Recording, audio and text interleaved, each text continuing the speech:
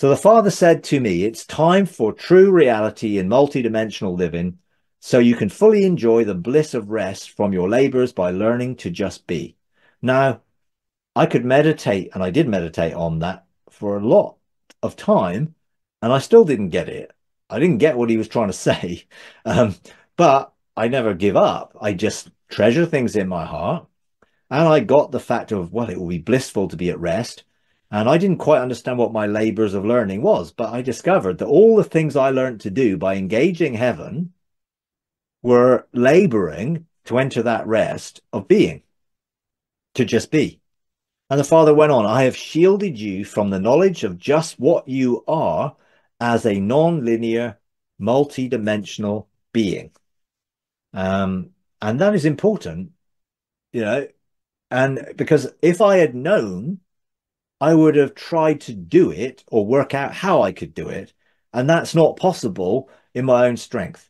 So he hid from me some of the knowledge of what I was doing from a non-linear, multi-dimensional way and what I was accomplishing in the spiritual realms by just giving you small glimpses. So he gave me small glimpses that gave me limited understanding that was beginning to expand my belief system, my consciousness to accept more that was coming.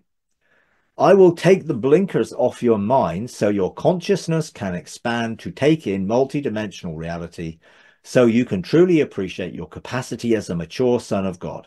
Now, I believe God can do this for all of us. This is the immortal quality of our lives. And God was trying to show me that I was not limited to what I could see or feel or operate in one-dimensional way of thinking. So in that moment, and so this was a process. It didn't just happen in one go. So in the moment that God said that, I began to embrace my desire to encounter that.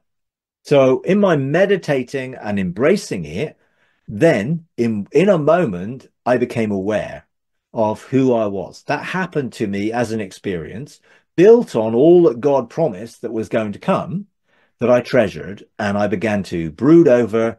It began to become pregnant in me, and eventually it was brought to birth. And that's the sort of process that God does in my life. He says something, I don't get it, I meditate on it, that begins to grow, it begins to form, and eventually comes to birth. So what happened in that moment?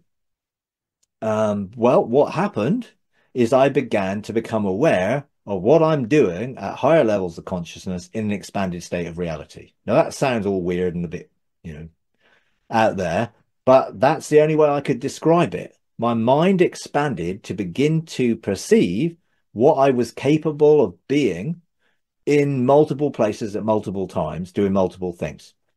So I wrote, I am, therefore I exist in manifoldness, like my dad, in non-linear quantum moments that are the fulfillment of my destiny. Now, a quantum moment is a particle of time, the smallest particle of time, that can be every time. And it's not a second and another second or a microsecond. And it is within that moment, all moments exist. And therefore you can live from a perspective of expanded moments.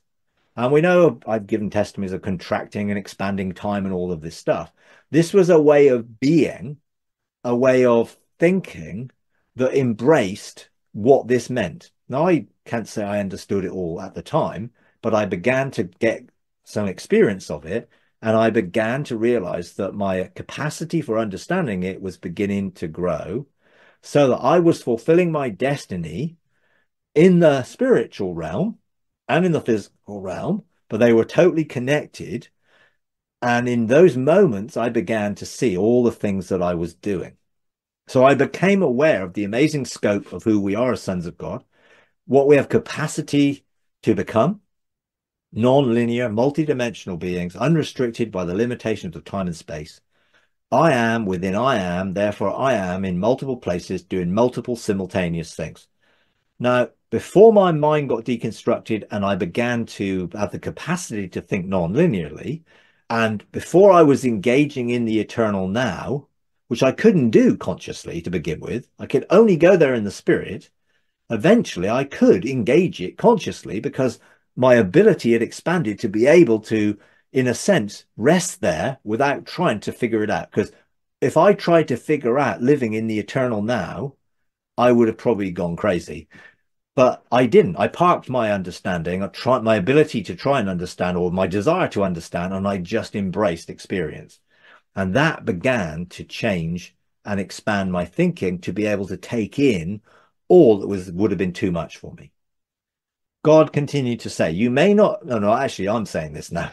You may not understand all the terminology of what I'm going to share, but all the things that I speak of are places where I have encounters with the Father and the Son and the Spirit that were all linear. They happened in time, sometimes expanded time in a heavenly perspective, but sometimes hours here and days and weeks there. But they all happened sequentially, one after the other. And I learned to function as a son in the realms of heaven, in all the places that I'm going to share. And this was, 10 years of my life.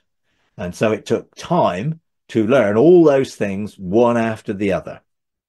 And sharing my testimony of that journey is what the Engaging God program is all about, which is there to help people go on their own journey to also discover who they are and express that as sons of God. If you enjoy these videos, would you please take a moment to like, comment, and subscribe? It really does help. Thank you very much.